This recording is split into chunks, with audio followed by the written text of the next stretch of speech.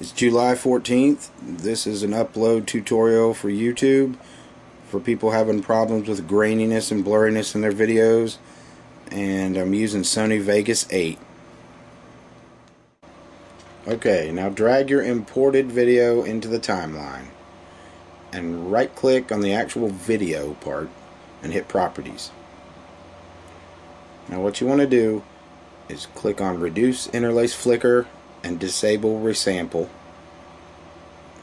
and click OK. Now go down to your Track FX for the sound. Pops a window open. Uncheck everything. All four need to be unchecked. That way the sound is just raw. And then X out of it.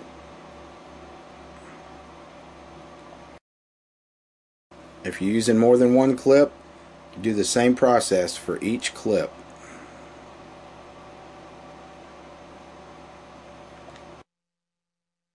Now what looks like a little yellow flag is a yellow marker that you want to left click and drag past the end of your video just a little bit. And now you're ready to render your video.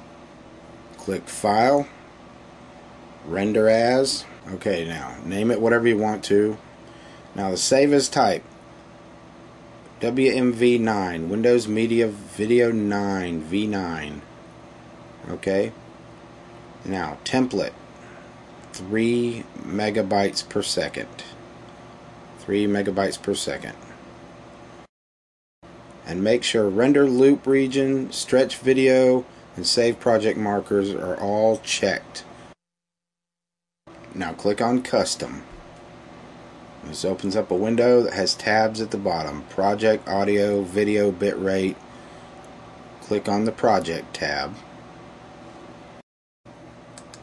Up near the top of that window is Video Rendering Quality. Use the drop down to put that on Best.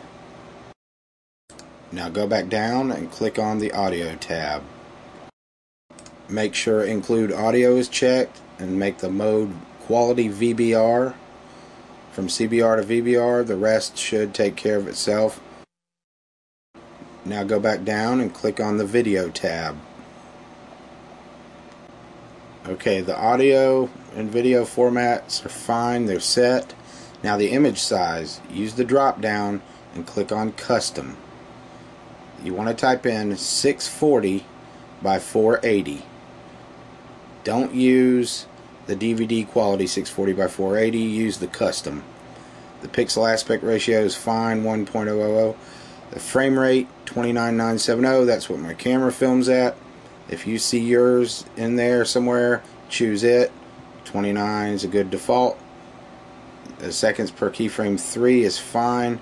Quality 100%. Slide that slider up. And we're going to make a preset. I named it 3 megabytes per second, WMV YouTube. Hit Save. Pow. That'll do it. Then you have this template. You don't have to go through all this anymore. Go to the bottom, click OK. And now you're ready. Save. Click Save and it'll be saving to wherever you want it to. I hope this helps, and if you have any questions, just leave them in the comments and I'll get back to you as quick as I can.